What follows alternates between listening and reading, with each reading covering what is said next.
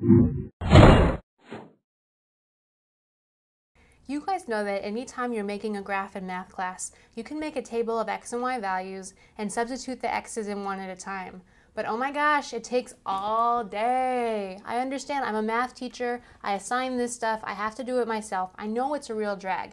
That's why I personally learn a whole bunch of shortcuts. And when I'm grading homework, I don't make tables of values all the time. I use the shortcuts in my brain to just check students' homework, like estimation. That's how you guys can do your graphs. If your teacher says just make a sketch, it doesn't have to be exact, and that's what we're going to be looking at here. We're going to be looking at what happens with a quadratic equation, meaning you have x squared as your highest exponent, if it's multiplied by a negative number, like it has a negative a value, or if a is not 1. We're going to be checking that out. I'm going to be using one of these calculators that your teacher might have available to you, might not, but these are sometimes useful just to check your work. Okay, so I'm going to go ahead and turn on the computer and we're going to see what we can do when we explore quadratic equations. The first thing I'm going to graph is y equals x squared. That's what's called a parent function. It's like the function that creates the shape that all quadratic equations have. I'm also going to make it so whenever I draw that graph, it's going to show up as bold. At the same time, I'm going to be graphing y equals negative x squared so we can see how they're alike and how they're different. Let's go ahead and hit graph and see what happens. There's my bold and there's my regular. That means this is the graph of y equals x squared and this is the graph of y equals negative x squared. Look at how it's upside down. A lot of students remember that negative means upside down. It's like a sad face. Negative is sad. So you frown. It's how they remember that this graph's going to be upside down. Let's go look at the table of values so you guys can see what else is going on. This is my graph, or this column here represents y equals x squared. This represents y equals x squared, but then negativized. You see all these negative signs.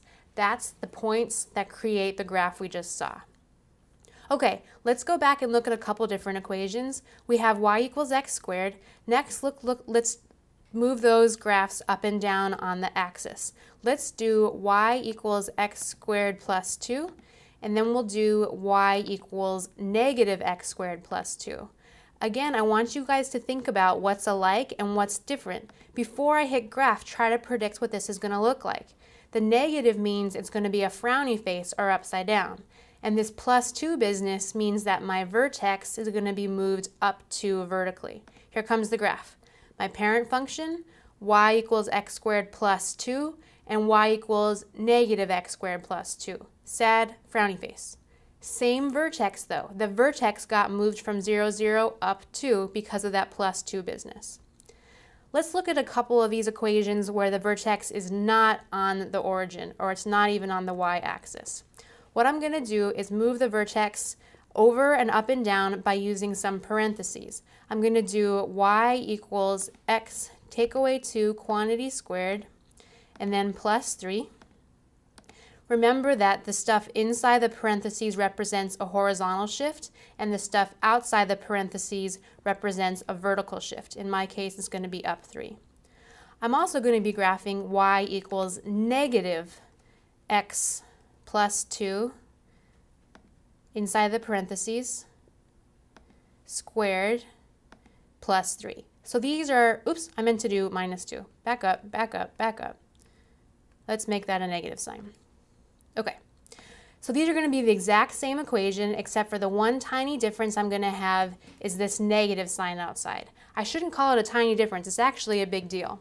Remember also the order of operations. If you were making a table of values, you would do your x number, subtract 2, square it, negativize that answer, and then plus 3. Okay, let's look at the graphs. There's my parent function. There's my parabola that's opening up because a was a positive value, or there was a positive outside the parentheses. This is the negative one. See how the vertex is no longer on the y-axis, but that pattern of flipping up and down still stayed the same. Okay, so that's all good. The next things we're going to be looking at is what happens if a is a number other than 1 or negative 1. For example, I'm going to be graphing y equals x squared along with y equals 2 times x squared. Think about what that might mean. I'm also going to graph y equals 4x squared. So we can really start seeing what difference it makes when a is a number bigger than 1. Here comes the graph. Y equals x squared, y equals 2x squared, y equals 4x squared. Notice all three of those have the same vertex of 0, 0, but y equals 2x squared is steeper because your y values are being multiplied by 2 every time. It gets steeper more quickly than y equals x squared. Along those same lines, when I multiply by 4x squared, it gets even steeper still. What happens when your a value, absolute value, is larger than 1, it makes your graph what we call skinny. That's as opposed to if I use a fraction. Like what I'm going to do next is half or 0.5 of x squared. We'll also do 0.2 so you guys can really see a couple difference. 0.2 of x squared. Let's graph all three of those, see what happens. There's x squared, half of x squared, and 0.2.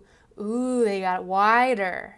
Now I think that's kind of counterintuitive. I would think that fractions would mean like get skinnier, but actually fractions make the parabola get wider. There's x squared, there's half x squared, there's 0.2x squared. So you'll see as my decimal or fraction makes the a value smaller and smaller, my parabola actually gets wider because my y value is changing in a less rapid way.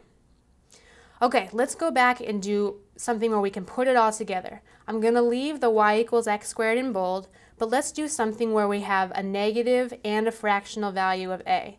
I'm going to use y equals negative 0.2 as my coefficient times x squared, and then we'll see how that looks. Try to predict before I hit graph what that might look like. The negative means it's going to be a frowny face or upside down because negative is sad like a frown. And then 0.2 is going to make my parabola wide or skinny. It's going to make it wide. Let's check. There it is, upside down and wide. Let's do one that's super, super messy, putting together everything you guys have ever learned, just to show you that once you get the hang of these shifting rules, you can use them to graph any parabola that you come across. And by the way, these shifting rules don't only apply to parabolas or quadratics, they also apply to absolute values, they're going to apply to cubics, are going to apply to all kinds of different shapes that you're going to see throughout your math career. So I'm not just showing you this for fun or for shortcuts. These are actually going to be really important once you start moving through your math classes. Okay, so I'm moving the vertex side to side, I'm moving it up and down, and I'm turning it upside down, and I'm making it wide. Before I hit graph, let's just review what all these different numbers mean. Negative means upside down, half means make it wide.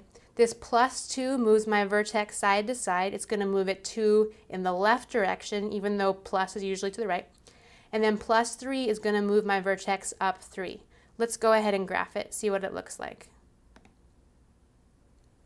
Ah, there it is. My vertex got moved over 2, up 3, upside down, and wide.